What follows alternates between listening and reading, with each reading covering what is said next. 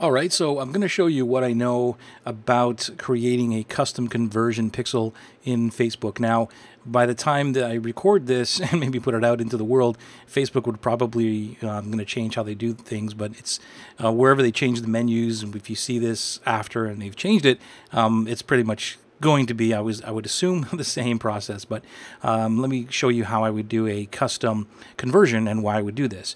So this is the ads manager where you would be, and under the ads manager you can go into the menu here, and where you have all tools, or you can see here that there's custom conversions right there.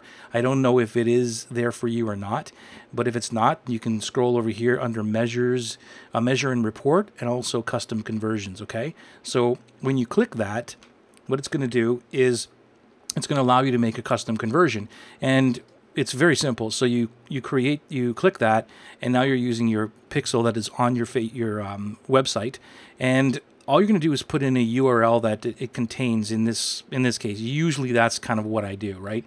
So for example, what I'm going to do is I'm going to move over to my website here, and you'll see that this is my main page. And for instance, let's say that somebody wanted to track people that are going to this page here, right? Let me just let it load for a second. Okay, so this is like an invitation to a coaching program, and then when they click this, I want to track this first, let's say, and then I want to maybe track as well the application. So if they click, where is it here?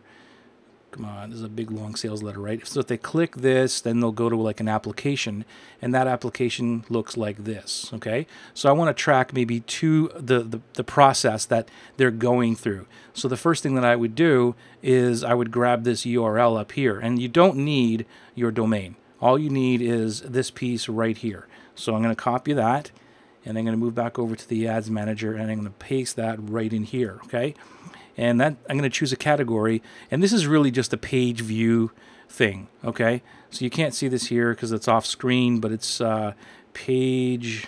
Where is it here? It's actually, yeah, view content. I was going to pick lead down here at the bottom. You can't see it's because it's off camera, but this one here I'm going to just select as a view content, and you can see here that the URL pasted in here without the domain, and then I'm going to click next, which is also off camera. And then I'm going to name it, right? So I'm going to say SPL, coaching page view, okay? And I can put a description here if I want to, which I'm not. And then you can also set a value. So let's say that this value, if it was a lead or a sale, you could say this is worth like, $1,000. You could put that in there. So, but there's no value here because this is really just a page view. And I'm going to create that. And I'm done. Okay, so that pixel is now right here, and it's not firing yet, right? So there's no activity. And if everything works out in internet land, if I go back here and kind of refresh the page, if my pixels are on this page, I should have done this before I shot the video, but if it did, right, I refresh the page, come back to this, refresh the page, and we should see a green little activity button or thingy. No. Okay, so there's no pixel on that page.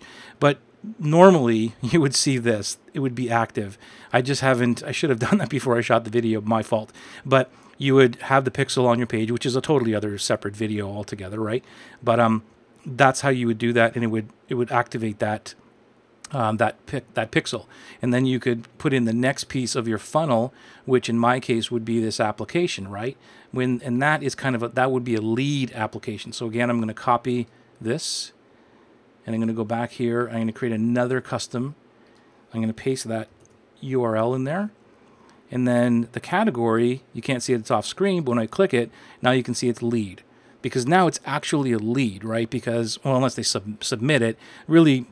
And I guess you could put this on the thank you page of the application. That would be a better spot for it. But you get where I'm going with this, right? That would be a lead. And then you select next. And then this would be SPL, coaching application, lead. And let's say there's a conversion value. It's worth $500. And then I create that. All right. And there's my pixel my conversion right here. and then I could do that for the whole funnel all the way down. And then when I'm creating ads, I could use these custom conversion pixels in the ad, because that'll come up when it comes up in the ad. It'll say which conversion or which pixel do you want to maximize or optimize this page for, or this ad. I'm just going to, just for my own, just see if this will work. Just want to see if there's a pixel on this page or not. And go back here, and no, there's no pixel there. Okay, well, anyway, that's how you do the custom conversions. I just wanted to shoot this really, really quick video just so you can get into the right spot, and you put your funnels in here, and you're off to the races, all right?